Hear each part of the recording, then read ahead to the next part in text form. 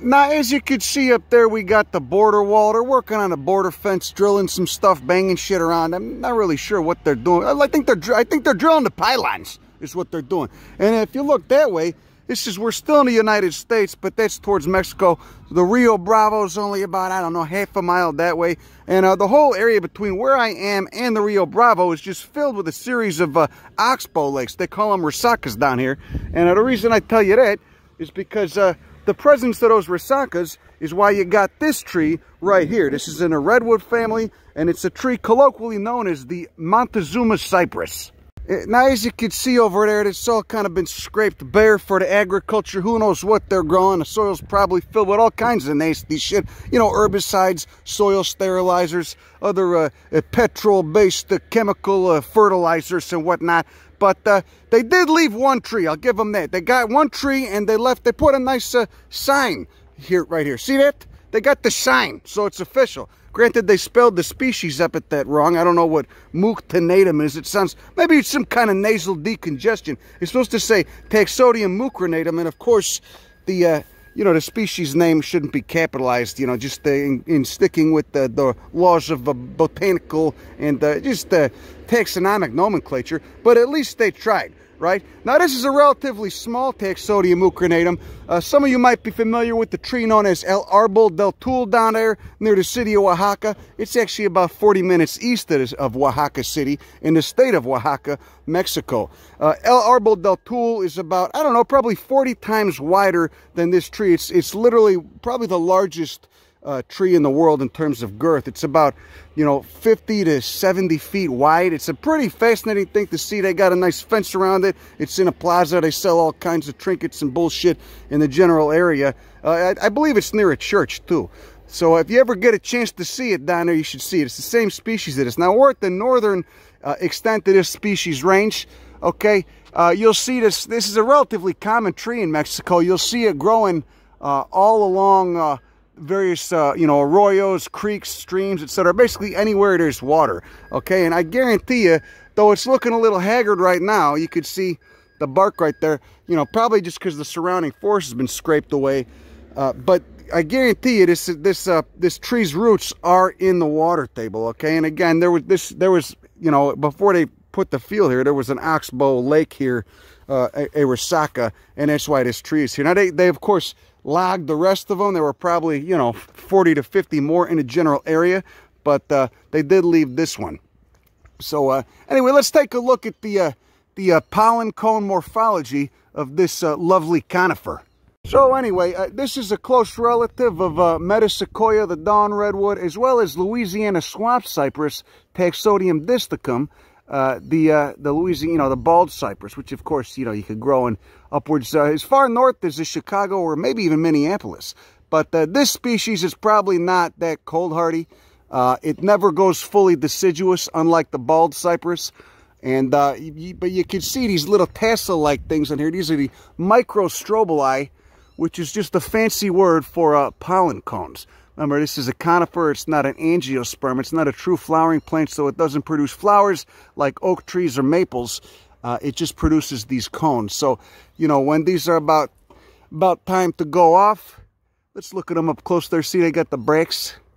They got the bracts on there. Each of those is a little microstrobilus, and then that'll release a bunch of small pollen grains when they're pollinating. It's, of course, wind pollinated, and those pollen grains will then blow on to what's called a macrostrobilus, a female cone, as you can see up there. Now, that's a dry one that's maturing. It's about to be done. Probably got very fertile seed in there, because these trees are self-fertile. They're monoecious, so they got, male and female cones on a separate stalks, but on the same plant. As opposed to being dioecious, etc. Where the individual plant is either male or female. I've gone through all this shit before. We're just giving you a quick little crash course, all right? So you can see this bastard's old. I mean, this guy's got to be probably 400 years old. El Arbol Del Tule in Mexico is probably upwards of 1,000 years old, if not older. And you could just see all the female cones too, just little brown, a little bit smaller than a golf ball shaped spheres. Okay, and of course each one of those is just a little, it's like a little bract, little triangular piece that fits into the larger sphere. And then, of course, you know, ideally, if this were native habitat, would dehisce from that whole globe thing kind of falls apart, and the little pieces fall down into the creeks and what the shit and get washed downstream, and then, you know, eventually end up on a stream bank where they then germinate into another tree. But you can see the canopy of this. I mean, it's really something else. You know, the nice, and this is without, it almost looks like one of those southern live oaks with all the Spanish moss in it and shit, even though there's no Spanish moss here. It's still got that draping effect. Okay, and of course, a very important tree for the wildlife and shit. I was here the other day, I seen lizards doing push-ups up in the fucking branches and stuff. I mean, you know, there used to be jaguars down here back in the day, before they all got wiped out. You know, hunted to extinction for preying on cattle and what this shit. You still got, ocelots, you still got jaguarundis. So anyway, there you go. And you still see a couple of these. Again, we're at the northern extent of the range. This tree's got a lot more individuals in Mexico. The majority of the population's in Mexico, but you still get a couple here and there on the Rio Grande, on the Rio Bravo, especially once you go west. When you go west of here, there's a lot more of them left. Now, I mean, not a lot. There's still probably less than 100, but they're, you know, intermittent old big bastards. And you'll see them actually stabilizing the stream bank. They got this, you know, network of roots acting like rebar, holding the stream bank, you know, from getting washed away in a Rio Bravo. Okay, see, you know, I can't quite reach the cones up there, okay? This is an average-sized Italian guy problem. All right, but you could see basically that whole little sphere just dehisces and disintegrates, and the little pieces fall out. Now, those seeds are only really going to germinate. You know, you got to sow them. You got to sow them right after you collect them, because they don't really keep that well. Okay, but you know, because remember they're meant to, again, fall into the stream. They stay wet. They don't really ever dry out, and then they germinate from there. But look at this. I mean, you could see it's in a redwood family. Look at that. Oh, is that the indigo snake, or is it a western diamondback? Kind of hard to tell. A big old bastard. Might be an indigo. You know, I think I'm going to go with indigo snake. What a beautiful bastard. They actually eat the rattlesnakes. You want these guys around. Massive fucking snake too. I mean, look at, there's pieces everywhere.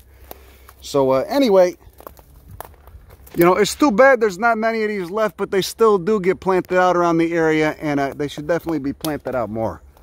And so there you go. Taxodium mucronatum, the Montezuma Cypress. It managed to get a cone. See, it just fell apart. So I'll keep these. I'll probably just I'll germinate them right now. Take them back to the spot I'm staying at. Soak them in. Okay, soak them in a bag. Okay, maybe give them a little 1 or 2 day chill in the fridge, in a bag of water, and then just sow them right there. You know, sow them in a little pat of some soil. Fast draining, but you know, in this case, you don't want it to dry out too much.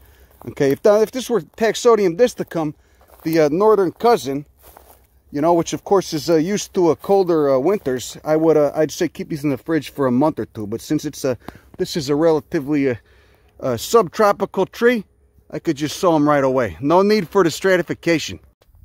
Okay, so you see there's the border wall right there, and of course there's the Oxbow Lake. This is why I just picked up about 15 mosquito bites, you know, in 4.5 minutes of filming, okay? Just an old Resaca, an old Oxbow Lake off the Rio Grande, the Rio Bravo. And I actually just talked to one of the Border Patrol guys, and they said, if you want to come down here and hit this wall, you know, be my guest. He said it's fine, okay? You want to come down here, bring your granny, bring your kids, draw some dicks, draw some turds, you know, little smiley faces, whatever you want, just a bunch of doodles. It's fine. It's actually, there's a stimulus package getting put out to help pay for the paint. They're going to have Montana, old school Krylon from the early 90s, Rust-Oleum with the old Rusto fat caps. Okay, so anyone who wants to come down here, it's an open wall. Come hit it, do some fill-ins, throw-ups. Again, you could draw some lewd stuff, whatever you want. It's all part of the same package. Just a massive apology for putting this tacky, heinous shit here in the first place. So anyway, yeah, come on down. Once you leave your mark.